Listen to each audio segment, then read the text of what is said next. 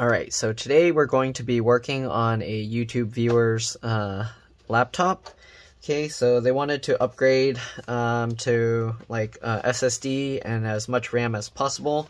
I opened it up and it looks like they actually have the highest amount of RAM possible.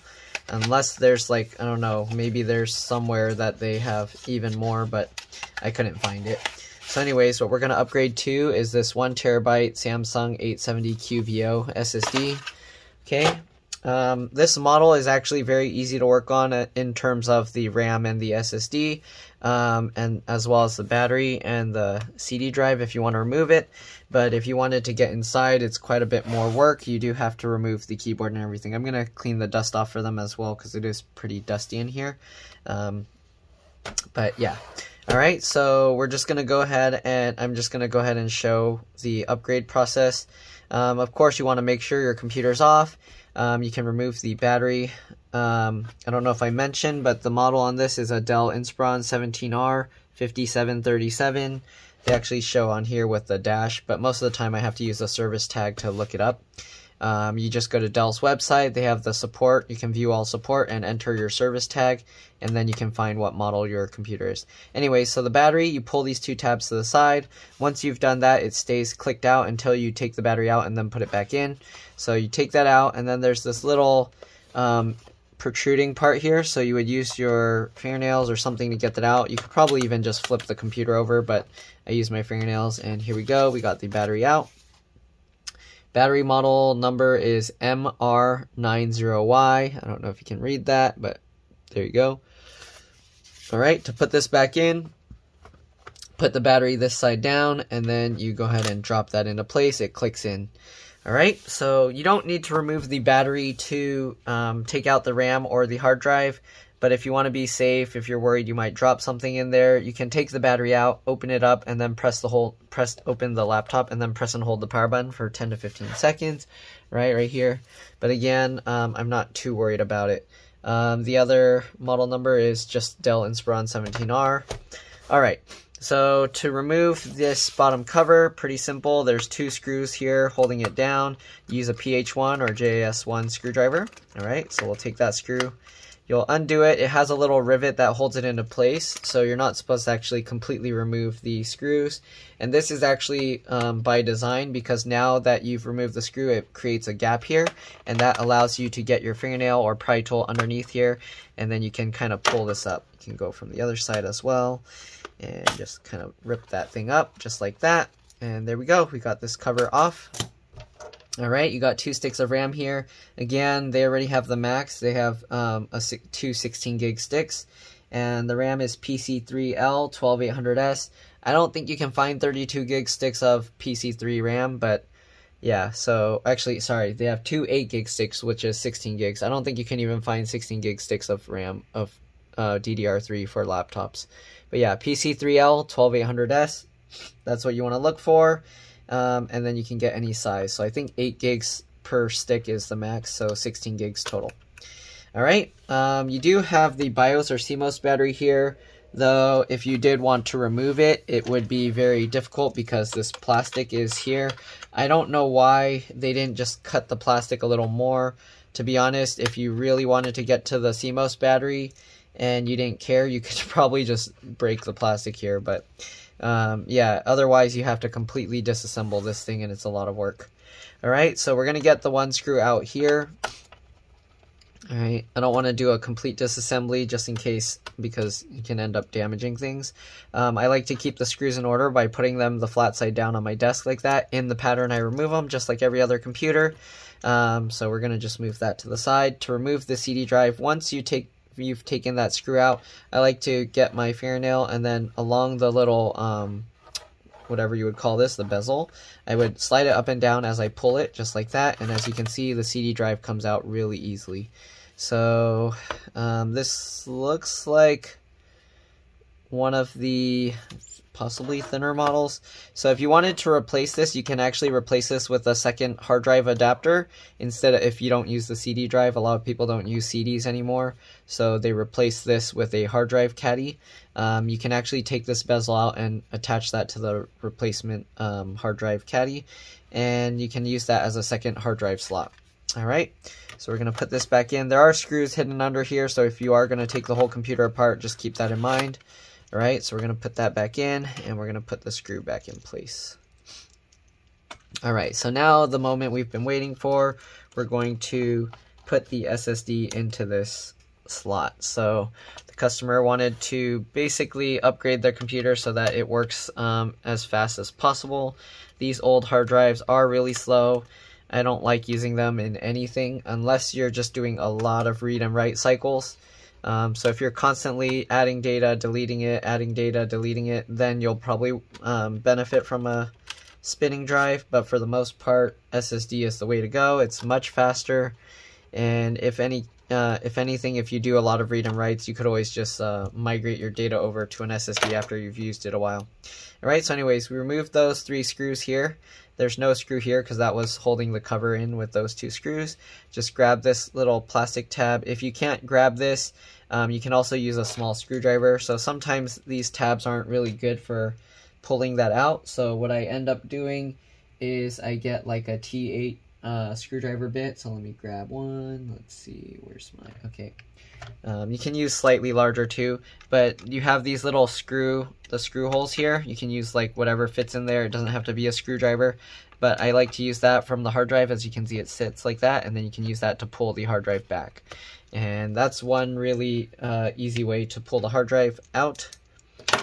Then you can go ahead and use the tab to lift it up if you can't lift it up anywhere else. And there we go. So there's a 2.5-inch SATA hard drive. There's 4 screws holding this in bracket on it. We're just going to take those out, and then we're going to transfer it over to the SSD. Okay. If you are planning to upgrade to an SSD and all the data you want to keep, if you want to keep that all intact, you'll want to actually clone your hard drive to the SSD before you take it out. I actually have a video showing that, so if that's what you want to do, just let me know. I can actually send you that video. Or you can go to my playlist, and it's under General Computer Repairs.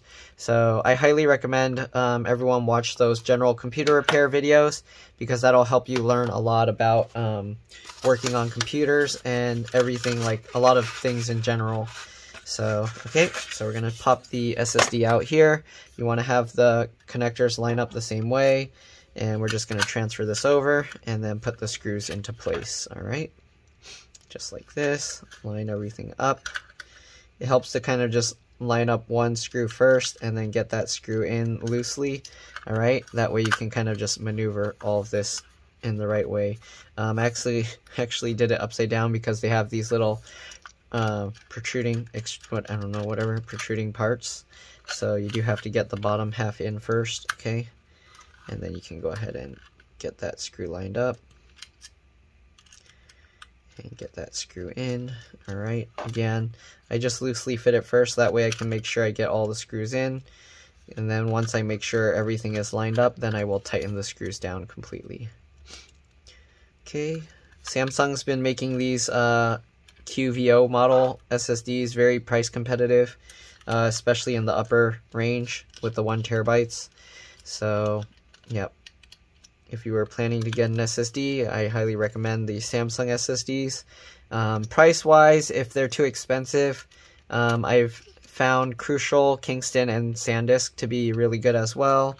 Western Digital basically bought SanDisk, so their quality is probably very similar, though I haven't really used Western Digital SSDs much. Right, we're going to drop the SSD back into here. Again, you want to have it slid back slightly a little bit to this side, and then we're going to have to get that in and then slide that back over just like that.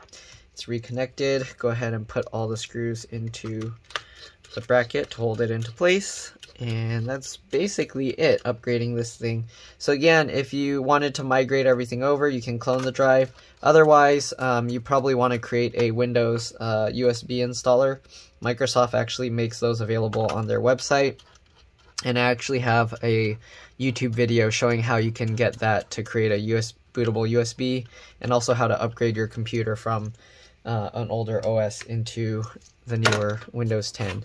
I don't know what's going to happen when they come out with Windows 11, because they've been talking about Windows 11 a lot recently. So I don't know what's going to change there. but we'll find out. I haven't really been interested in looking into Windows 11. Once I start getting customers with Windows 11 computers, I'll probably start looking into it, but yeah. All right, let's go ahead and pop this down.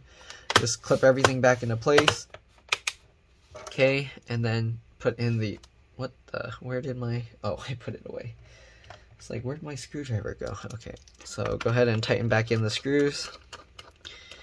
And that's pretty much it. Oh, and the other thing, if you're wondering how to boot off the USB drive that you create, so let me show you that real quick. So let's go ahead and get the Windows 10 USB installer. So I have this little USB that I put Windows 10 on.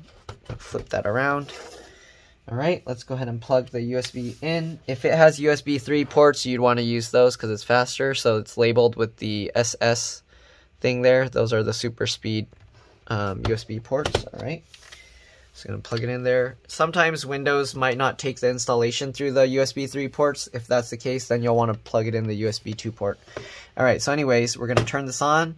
And then when it's starting up, you want to press F12. That opens the boot options, the temporary boot options. So you don't want to change it in BIOS because otherwise you're going to change the what do you call it? The permanent or the main BIOS settings. So here you can see UEFI boot.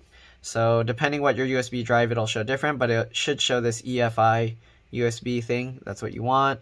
SanDisk Cruiser Fit, that's my USB. We'll click that and it should show here. There we go. We got the Windows 10 set up. We'll go in there, 64-bit option.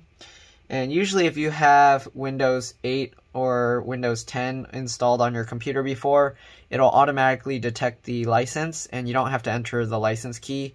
Once you connect to the internet and then run some updates, it'll automatically activate your Windows. If you have Windows 7 or older versions, I don't know if the older versions you can, but with Windows 7 and probably, I guess, Windows Vista, you can type in the Windows product key on there. So when it asks for the product key, you can type in the Windows 7 or Windows Vista product key, and it should allow you to activate that way. But that's pretty much it. Hopefully this video helped you guys. If it did, please like, subscribe, share my channel so others can work on their devices. If this video helped you save money, consider sending some my way. Like even a small amount, like $1 helps. Everything's good, and yeah. Alright, so when I do the installs, usually I'll go through, it has this like agreement thing. I always just push the spacebar to accept custom install, and then it'll be unallocated. If it's not unallocated, then I'll actually go and delete all the partitions, but yeah, when you get a brand new drive, it'll show like this. You just press enter, it'll automatically create the partitions it needs, and then it will do the installation. After that, I usually will run Windows Update several times. On certain models, you do have to get special drivers from the manufacturer's website or using some Windows Store computer manufacturer apps. But other than that, that's pretty much it. I do have a video in my general computer repairs that shows things I optimize in Windows when I run it. And I didn't really show everything 100% because I also install some programs that are that I find really useful. But yeah, other than that, hopefully this video helped you guys again, and I'll see you guys later. Bye. Let's drop this.